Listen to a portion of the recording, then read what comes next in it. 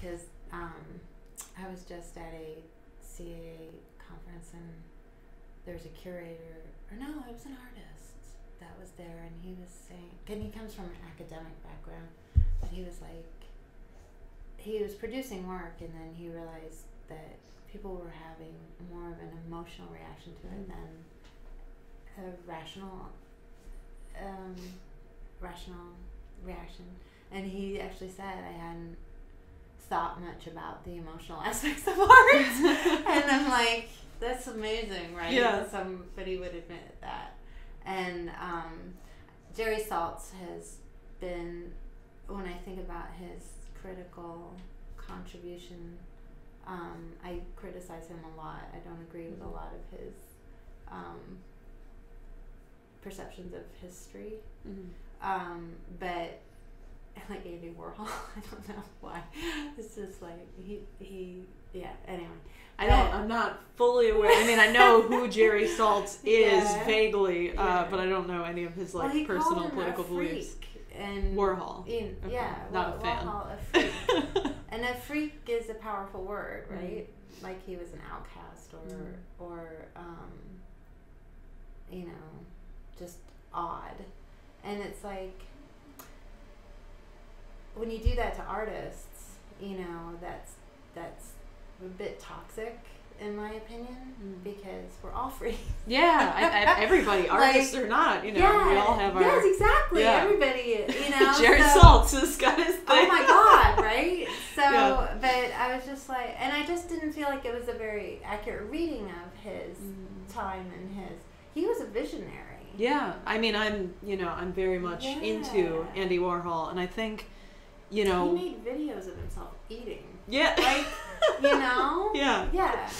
One of the things that gave me, you know, even more respect, or I think, you know, as a teenager or something, before I was even hugely familiar with his work outside of, you know, Campbell's soup cans, there was a documentary or some kind of a long series on, I believe, PBS, talking about his life starting from childhood and sort of, you know, his loneliness and sensitivity. And there's a story that has always stayed with me, and I hope that I'm recalling it at least somewhat correctly, but that his father passed on, and they lived in a small town, or there was something where he couldn't be buried immediately.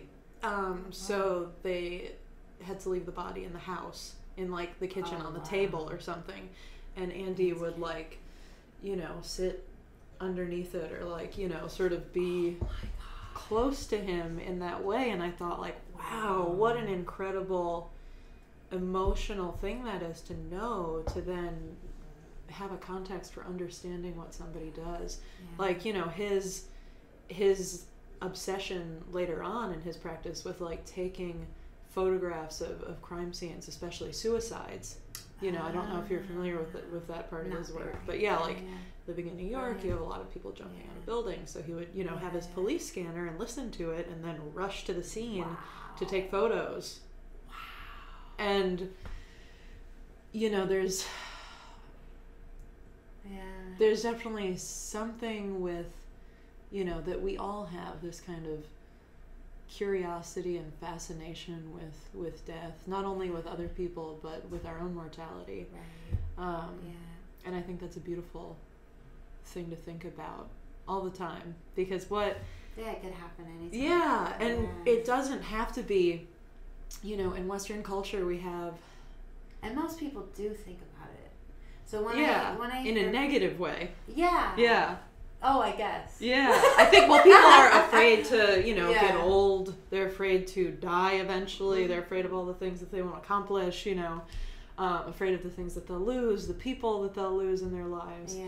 And it's difficult stuff to deal with, but there's definitely a lot of power in reframing that conversation and thinking about it in, you know, a way of like, well, what can we do with each other at the time that we're here, like in these bodies, you know, and like how can we come closer to like realizing that kind of oneness that exists with all of us, which is, you know, a big part of why I don't want to sort of like proselytize any specific political message or anything, you know, because I don't want to isolate anyone who would look at the work, say like a right-wing Republican from Alabama. Right. Like, I don't see myself as separate from that person. Right. We might, believe different things or have different ideas, but fundamentally we're the same person, you know? And if I can extend out that like love and understanding to them, I think that is such a powerful thing to do, especially now when we're all just becoming more and more divided. If we can find ways to come together and have discussions not about the politics themselves, but about ourselves and about each other. Yeah, because I think through that people realize that, you know, they share the same fears and the same hopes and dreams. We have the same needs. Yeah. And right? Mostly. Yeah. You know, the basics. Right? We need to eat and sleep and, you know. Yeah. Oh, that's beautiful. Thank you so much. Yeah, thank you for... I don't know if there's anything else we need to talk about after that, you know. I don't know. Yeah, like, wow. Yeah, it's pretty powerful. Very cool. I love getting to know everybody. Like, I just love everyone in a way. Me Even too. the people who I know, everybody. challenge you. You have to like love them. I hide my affection for people. Yeah. Right? Like, I'm just like, okay, I know. Yeah. I just want to like go around to people and be like, I love you. Like, you're so, you know, and just like, which I think it's easier for us to like do that for strangers or like people who we've never met. Like, we can think about these artists or, you know, whatever, and be like, I love them. Like, they inspire me, and they're like, you know, it's and a little easier. Yeah, it is. It's true.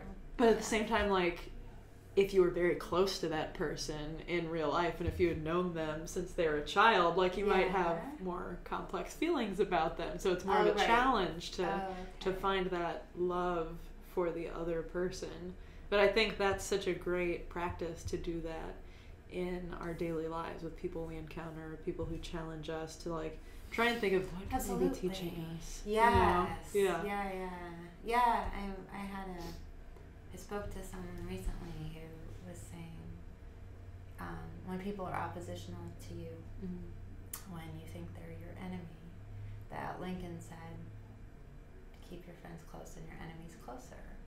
And the way that I had always interpreted that was, you watch them. Right? You watch those. Don't turn your back. Like, you know. But this person was like, you make them your friend. Yeah. You make them your friend. And I was just like, oh. And I think that's... we have that opportunity and that's in a art. Beautiful transformation. Like, we both adore transformations, right? And that is like a wonderful one, to make your enemy your friend. Yeah, for real.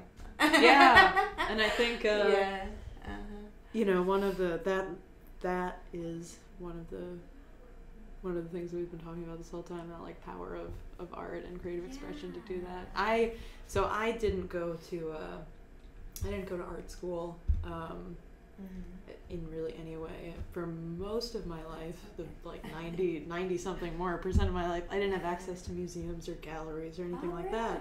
Wow. Yeah. Okay. And I also didn't really have access to really good. human beings, you know, like okay. Like really grew up isolated. Just any people. Any people. Oh, wow. Grew up in a really small community, and even outside of that small community, outside of it, on the fringes, and then very isolated there. And just like not with other kids around, not with any like-minded people. Really nothing to tether any kind of... So you were alone. Yeah. Very, very much. And you taught yourself a lot. Yeah, and I watched movies. That was my everything. We had like, you know, a lot of movie channels and a lot of VHS tapes, and I just became obsessed with film.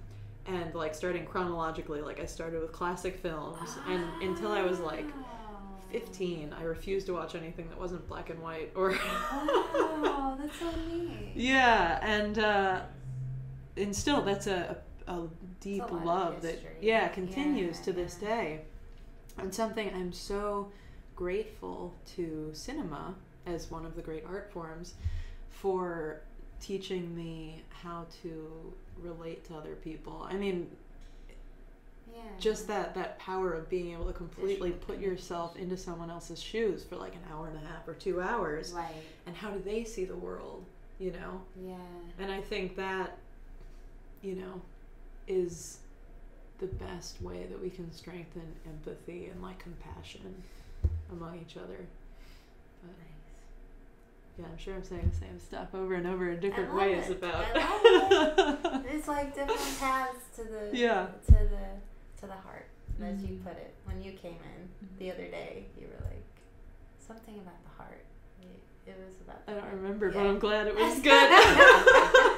And I was literally hanging heart paintings. Oh. And I was like, and you offered to help me, and I was like, that's just, I don't know. She'll be like, you pulled these out because I said heart.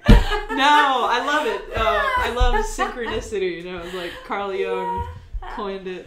But now we've made that connection. So yeah. It's great. Very cool. All right. Well, is there anything else you want to say that you really wanted to say? I don't know. I think that so because you knew that I was going to ask you about who your influences were. Yeah. And so you're saying it was basically the cinema. It was cinema. Cinema, yeah. That was everything. Cinema and literature. Were there particular characters or directors that you just loved So it's morphed through the years. I mean, and I still have so much respect and fondness for all of the people who have taught me things, whether I've known them personally or not. But definitely a huge person for me when I was younger was Charlie Chaplin.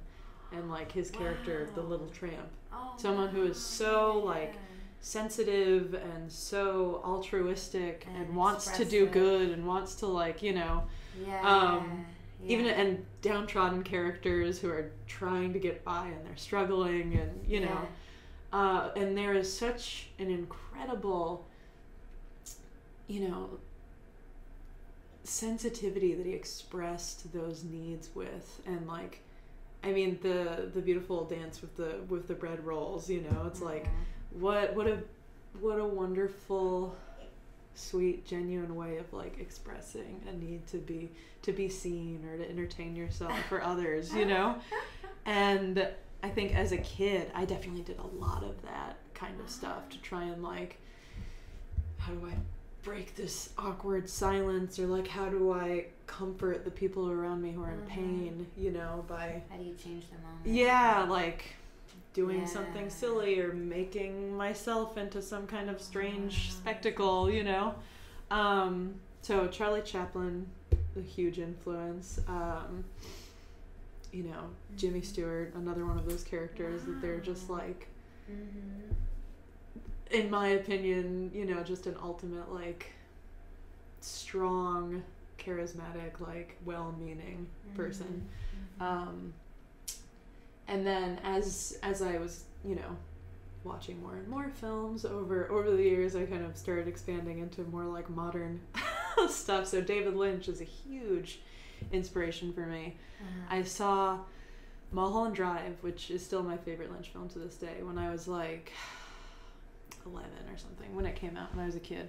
And I was just, I mean, I'm so grateful that films weren't censored in my house growing up. Mine either. And I instantly just loved it. And I think when we're children, you know, before we grow up to be adults who overanalyze everything and make over-intellectualize, I was able to like immediately understand exactly the plot of this, you know, really wild David Lynch film where the adults around me were just like, what the fuck? And I was like, oh, well, clearly, you know, it's this and that, and you know, and it's just so funny to think back to that moment of, you know, this childhood where before we've heaped on all of this extra shit to try and like climb out of to get to that pure awareness, and you comfort, know, with the self. And even as we're kids and that stuff's getting piled onto us, it can be so hard to not lose sight of it completely. And that, you know, that's what film and literature and those things did. It allowed me to like see that there was a world outside of the things that I was experiencing, to like know there was something else, and to know there was something different that I could strive for other than the, you know, like really intense issues that were going on around me, whether it was with substances or, you know, depression. I never really thought about how people are restricted to the lives that they're born into. And the community, and often don't get a chance to see other communities and other lifestyles and other. I mean, I know it, but I've never thought about the power of seeing another, you know, community.